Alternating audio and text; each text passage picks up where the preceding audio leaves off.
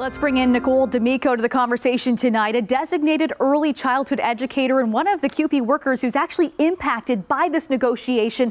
Nicole, walk us through your reaction to the developments today. How have you been feeling with the response from the Ford government? It's very nerve-wracking, and we're actually quite disappointed that the government isn't willing to come to the table and make a deal with us.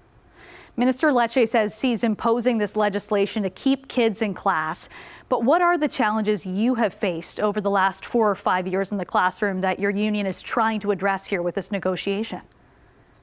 Well, one of the biggest challenges that we are facing, there's actually two very important issues going on right now. Currently, we definitely need some job security. Our students need the supports from all of these support workers, and unfortunately, they are slowly dwindling and getting pulled back. So it looks like job security to us, but it is actually really essential for our neediest students to have support staff in the classrooms. How many students are you working with on a day-to-day basis here? Currently, I work in a kindergarten classroom, and I am supporting 29 students. 29 students. And I know part of the call is to have more CUPE workers hired here. How crucial is that, not only for the staff, but for the students who are learning?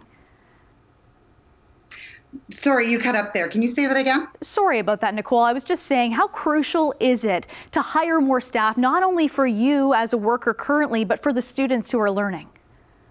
Oh, it's essential for our students, especially when it comes to EAs. They support our neediest, our most vulnerable students, and having them in our classrooms helps them learn, and it also helps all of our other students learn by providing a safe environment for everyone that attends our schools. And finally, Nicole, what do you say to all of the angry parents who are upset about the reality of a strike on Friday? What's the reality CUPE workers are facing when it comes to pay?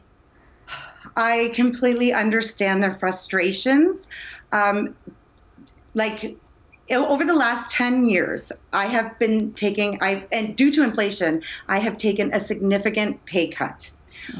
Our students are our first and foremost responsibility. We love our students. We are fighting for better educations for them, as well as ensuring that they have educators that are only working one job, that are well rested and ready to be available for our students.